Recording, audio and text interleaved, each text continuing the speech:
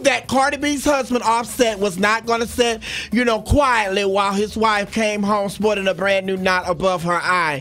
He took to Instagram yesterday and he posted, and I quote, "Every ninja around you gonna feel this smoke. Innocent and all, LOL." See, I'm really on that ish you talking. Don't play around. When I see ninjas, I'm not gonna play. Now that's what he posted on his Instagram, but he deleted the post. However, we live in an age where people are screenshotting and people are reposting. So once you post something and someone read it, it is there and they are reposting it and screenshotting it.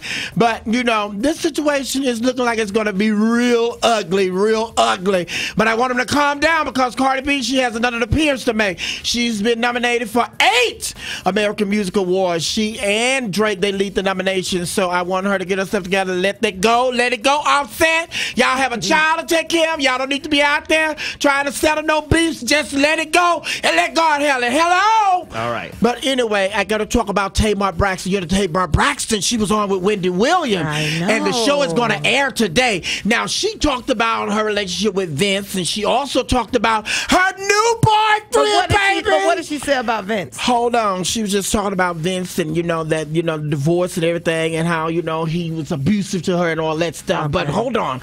Everybody is talking about her. She says she got a new man, girl. A new African man, baby. But that ain't really what everybody's talking about. I want you to hear her talking about her African prince first. Let's take a listen.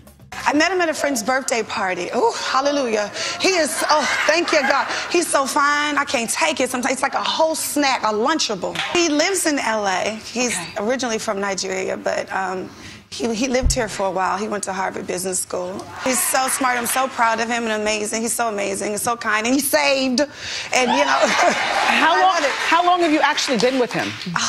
About 3 months. But it feels like forever.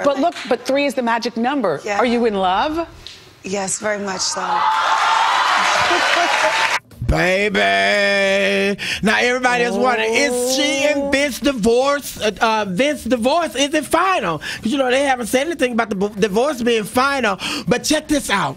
Everybody is talking about what they did not release the video on because they released the you got the script of what she talked about. Now Wendy Williams, everybody want to know about when they met with Iyanla Vanzant and they say that Iyanla Vanzant and Tamar got into a huge fight. So Wendy Williams was questioning her about that. How about Tamar was dodging the questions about the Iyanla Vanzant thing, and she came out and she said that I was molested as a child by both sides of my family. And the audience and Wendy Williams all just gasped. It was like, they were not expecting to hear that come out of her mouth.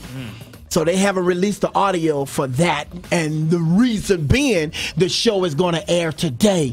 So make sure you check out your local listings to check out Wendy Williams and Tamar Braxton as she talks about she was molested as a child on both sides of her family. All right. For this morning, Tamar, you're going to have to log on to v-103.com. I'm your girl, Miss Sophia, with a little girl talk. Remember, I talk, you talk, we talk. That's girl talk. On the People Station 90 V to the 103.